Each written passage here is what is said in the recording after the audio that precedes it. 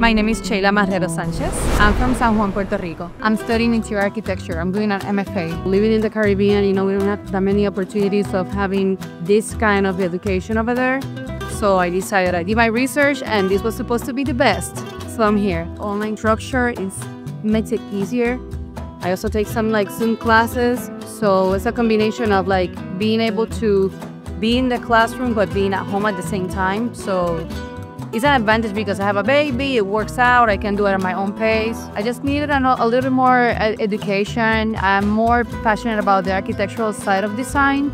So that's why I wanted to get to the higher level education. Also, I know the program has a license at the end.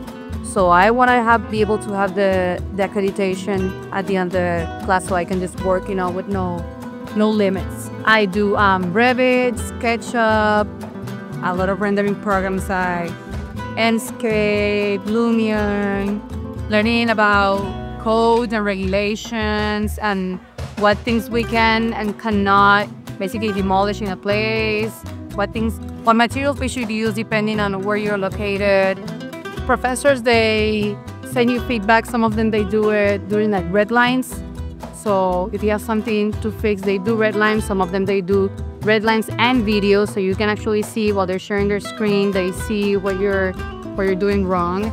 Or you can get into a Zoom call with the professor on their office hours and then they help you out. You don't feel alone because everybody's communicating, everybody's helping each other. So, it's better than I expected it to be. It's accessible. The quality of education that I'm getting, I feel like it's high-level education, especially when you're doing a master's, you want to get pushed to the next level. And I think the instructors here, they push you to be your better versions.